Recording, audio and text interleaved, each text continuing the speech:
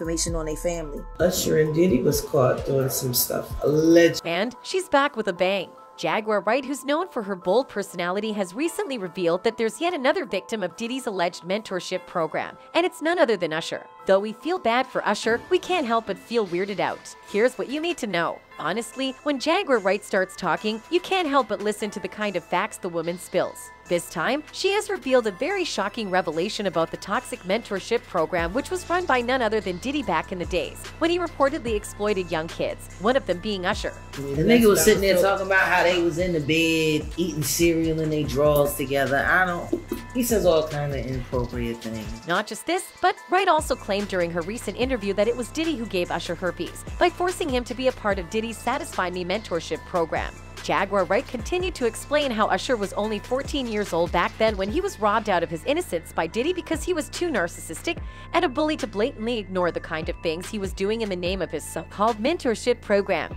You got it. Oh no, that wasn't it. They ain't one of them. I mean, the simple fact that the herpes that he got sued for very publicly. But mind you, when you come forward with the kind of claim that Usher did with respect to getting herpes by his mentor Diddy, you should be prepared for what measures could the accused possibly take to respond to you. In light of this, Usher might have engaged in a relationship after completing his mentorship under Diddy's guidance, as a result, passing on the virus to his then partner. And of course, things didn't turn out too well for Usher. According to BOSSIP, Laura Helm claims that Usher Raymond infected her with genital herpes during sexual contact that took place in 2017, and that he did not disclose to her that he had been diagnosed with the incurable sexually transmitted disease in either 2009 or 2010. She further alleged that she had symptoms and read online reports of Usher's supposed diagnosis before testing positive for the condition. Helm initially filed a lawsuit against Usher in the summer of 2017 under the alias Jane Doe, demanding $10 million in damages. After learning that she had HSV2, she increased her demand to $20 million.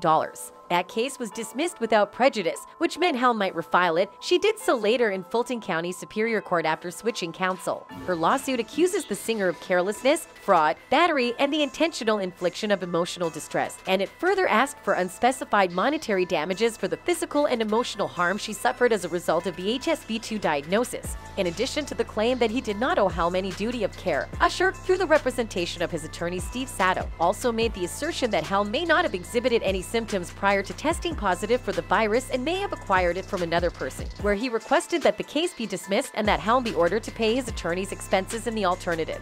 But, Usher, are you sure that Helm contracted it from someone else and not you, given the fact that, as per Wright's and online reports claims, you contracted it somewhere around 2009 to 2010, and right after that, Helm contracted it from you in 2011? Isn't that too much of a coincidence? $1 million to settle a lawsuit with a stylist who claimed that. That said, Usher might have something to say in defense, but it's not what you think it is. According to Hollywood Life, he expressed to the publication that he is embarrassed and dreadful about what took place. Nevertheless, he has not made a public statement regarding the matter. So, we are not too sure where Usher stands on this matter clearly. Had sex once in New Orleans and it was unprotected, and she says that's when she was exposed to the herpes virus. Moving on, Twitter seems to have quite an opinion of its own, where users have bombarded the social media website with their take on the entire matter. One of the many weirded out users posted, Usher having herpes, R. Kelly having a sex cult, and Nelly being a rapist not a good year for 2000s R&B artist SMH. Whereas, another user stated, I don't think Usher should be shamed for having herpes, but he should be for knowing he had it and having raw sex with PPLW.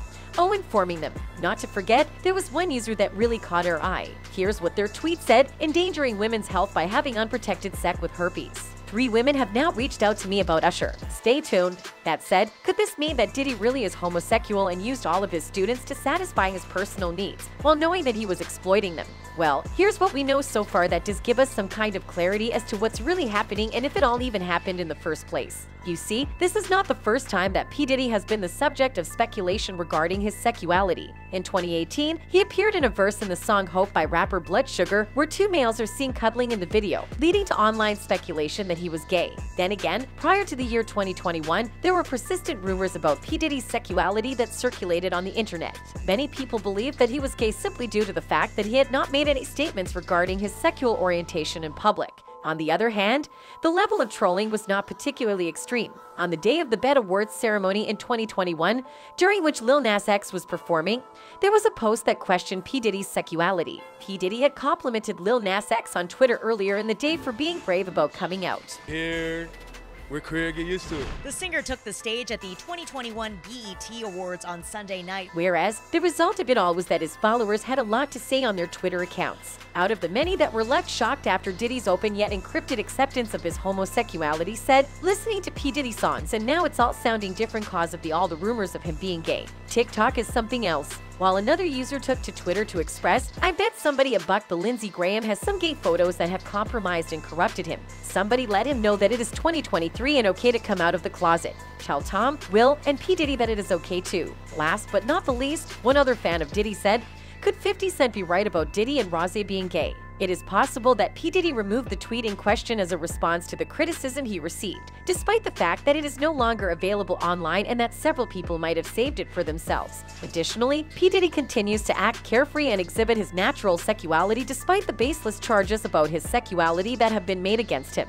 And let's not forget the fact that P. Diddy has been married twice and has a total of 6 children is, in and of itself, significant evidence that he might not be gay, or this could be why it's so hard to prove that he might just be that. On the other hand, during the course of their ongoing fight, rapper 50 Cent has on multiple occasions implied that P. Diddy is gay. 50 Cent remarked that he didn't even know what P. Diddy said was fruity during an interview that aired in 2018 on The Breakfast Club. Yet, P. Diddy has neither confirmed nor denied the claims that he is LGBT, despite the fact that he has been subjected to abuse for many years.